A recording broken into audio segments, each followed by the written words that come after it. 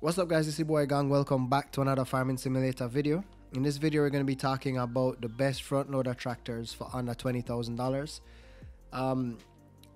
I've played a lot of small maps, and growing in the small maps are pretty hard because the cost of the crops, you know, what you get from it in terms of after selling it is not a lot of money, as well as the contracts. They probably don't pay out a lot. One of the series I did was on the Kijoic map, and it was really hard trying to get, you know, further and progressing because of the cost of the equipment versus the money that was coming in. So I ended up, you know, downloading a mod and using it as a tractor versus the in-game. So all of these are mods. They're not base game tractors at all.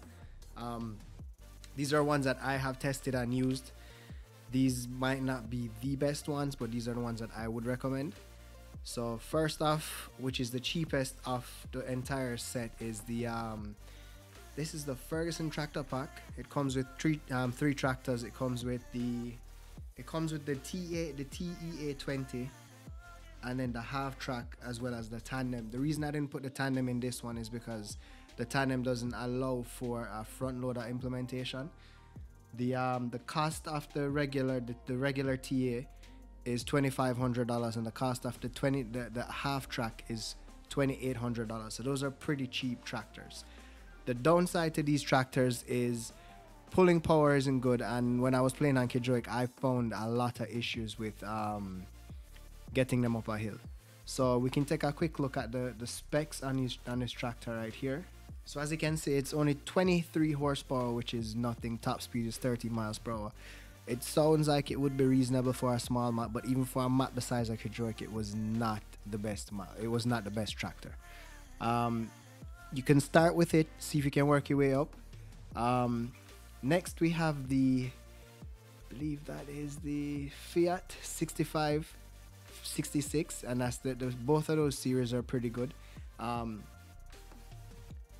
This tractor, it costs, let's check the cost out really quickly.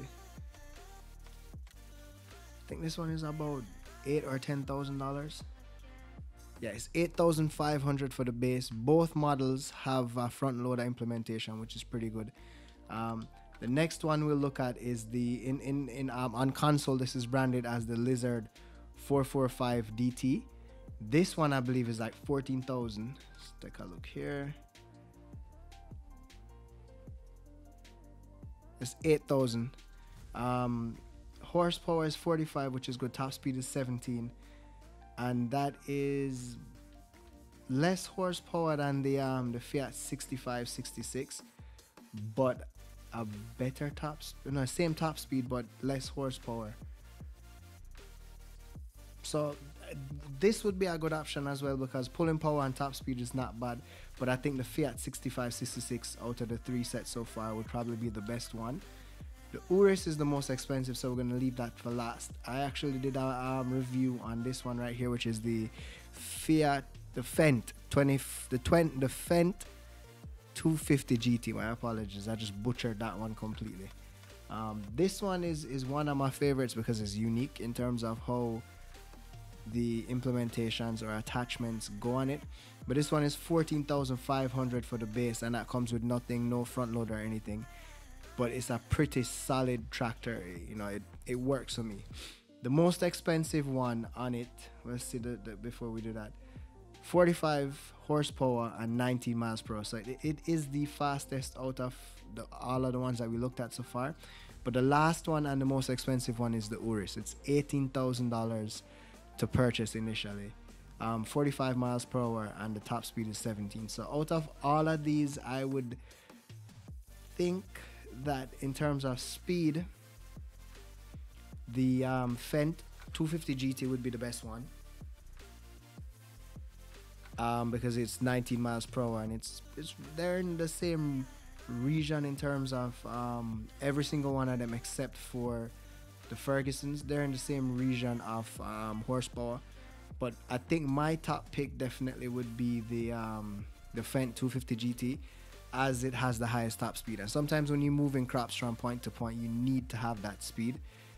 it makes the game go by a bit quicker, especially if you're doing a Let's Play series and you're, you know, trying to get something across to your audience if you're recording, or if you're just trying to play by yourself and get it done quickly. This would probably be the best bet. So if I was to categorize it, as the best pick for me would be this one right here, which is the Fendt 250 GT. The most affordable and budget one would be the one from the Ferguson Pack for $2,500. This could be a starter, and then you work your way up to the rest of them. All the others in between are not bad tractors at all. They're pretty functional and they work well for the price. The most expensive one being this is probably the one I would not purchase per se. It looks good. The detail on it is pretty good. What I'm going to do is have links below to all of these in the description of the video. And if you guys did like this video, please go ahead and hit the like button. If you want to stay up to date with what's going on, please subscribe, hit the bell beside the subscribe button. And if you have any tips, comments, suggestions, or have any mods that you guys want to see tested, please go ahead, leave a comment below, and I'll get back to each and every one of you guys. Thanks again for watching.